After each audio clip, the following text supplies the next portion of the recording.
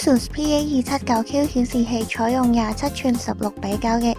Ah-Ips 面板同埋 LED 背光技術。Ah-Ips 擁有較高嘅透光度，驅動電壓亦都比較低，能夠提升顯示器嘅亮度同埋減少耗電量。Pa279Q 支援10bit 顏色顯示，比起一般嘅6bit 或者8bit 屏幕，顯示色彩會比較平滑同自然。支援 PC Gamma 2.2 同埋 Mac Gamma 1.8。Asus 同時會為每一台顯示器進行預校正色差值，利用99% Adobe RGB、100% sRGB 同埋120% NTSC 嘅覆蓋率進行校正，提供屏幕色彩嘅真實感同埋復原能力。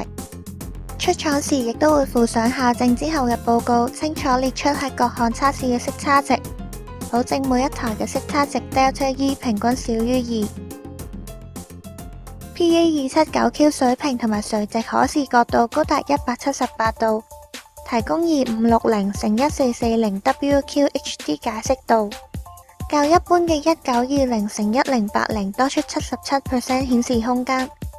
Wqhd 解析度更可以同時容納4組 720p 嘅電影，無論對繪畫或者工程用家都十分有幫助。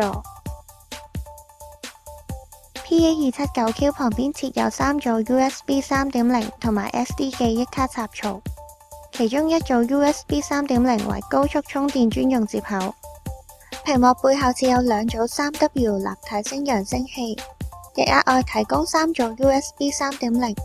提供 DisplayPort、HDMI、Dual-Link、DVI-D 接口用作影像輸入。Pa279Q 嘅 DisplayPort 提供菊花鏈嘅支援，最多能夠以串聯方式連接4台顯示屏。另一方面， Pa279Q 設有子母畫面 PIP 同埋雙播放畫面 PBP 技術，能夠同時欣賞2個唔同影像信號，同時兩者間嘅音訊亦都可以輕鬆切換。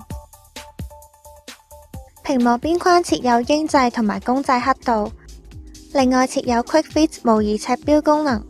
能夠喺熒幕預覽文件或者相片嘅尺寸同比例，更可以換成常用嘅 A4、相片尺寸或者網格等等。更備有7種唔同嘅顏色，方便用家喺唔同嘅背景底下工作同埋切換。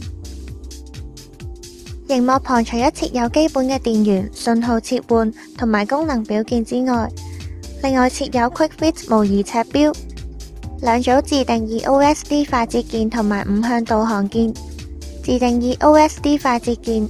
用家一按就可以進入指定嘅控制部分，冇需要逐次操控選單進入。至於5行導向鍵，可以上下左右同埋向內按動。喺 Wqhd 模擬尺標底下，可以上下左右移動尺標，比一般獨立按鈕操控更加方便。